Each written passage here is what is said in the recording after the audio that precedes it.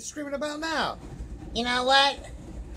Let me tell you something. Look at this toilet paper. Look at it. Look at it. I see it. Yeah, it's a little bit left. You gotta be the cheapest cocksucker I ever seen. You went to the bathroom and you seen how much was left and you didn't buy another roll. You know what? We can't fucking stay together no more. I'm telling you. You gotta go get your own fucking apartment because you're cheap. Then look at the toilet paper you used. What is this? It's not Scott tissue. This must be from the dollar store. When I used it the other night, it went right through my hand. My hand was sticky when I wiped my ass. Yes, there was shit right through the paper.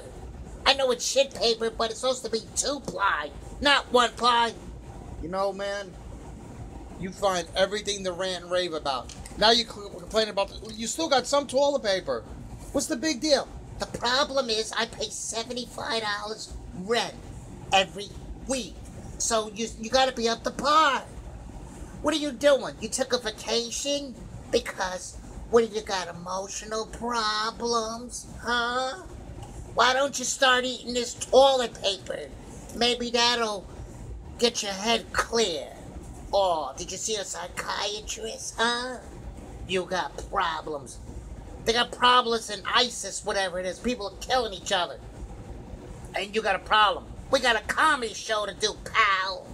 How about I take this finger and stick it straight through your eye where it comes out the back of your skull? Oh, man. Are you sick? A little bit. Well, don't cough on me. And this toilet paper situation's gotta get better. I gotta go. I'm going to the movies tonight. So goodbye, bitch.